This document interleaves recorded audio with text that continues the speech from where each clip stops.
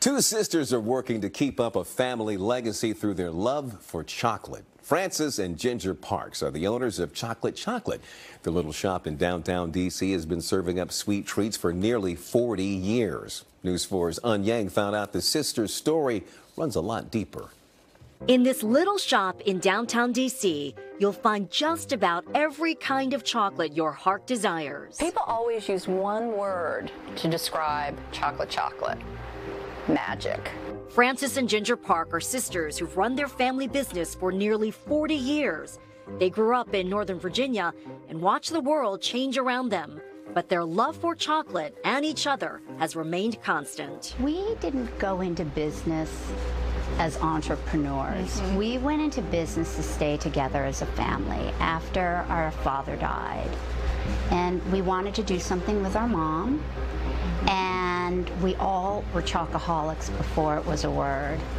So for us, it wasn't about making money, it was about family. And you know, when people walk in our store, they feel that. They smell the chocolate and they feel the love. Their mother passed away a few years ago, but her memory lives on in the story she passed down to her daughters. She had escaped across the border before the Korean War, and she had some silk that her mother had given her. And she said, only part with this silk to save your life.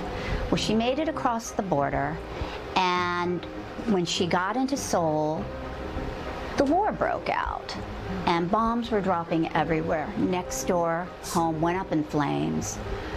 Our mom had the silk and she just thought, I'm going to die. So she ran through the war-torn streets of Seoul with her silk and sold it on the black market in exchange for a big burlap sack full of Hershey bars. Black market Hershey bars. Black market Hershey bars, and she came back to her house, bombs dropping everywhere, and she hid under thick blankets and started eating chocolate and said, if I'm going to die, I'm going to die with chocolate on my lips. Frances and Ginger are preserving these stories by writing them down.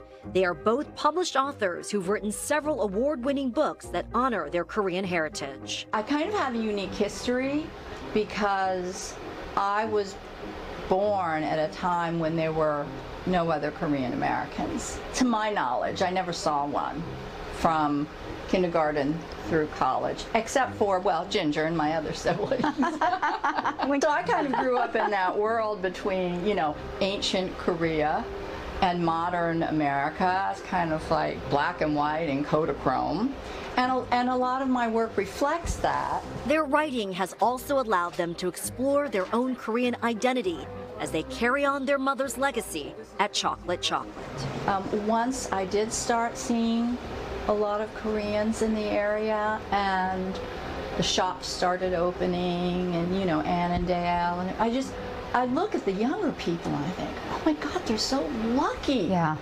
They have some identity. They actually have friends, and you know, can go to each other's houses and actually feel what it's like to be Korean, which is something I never had.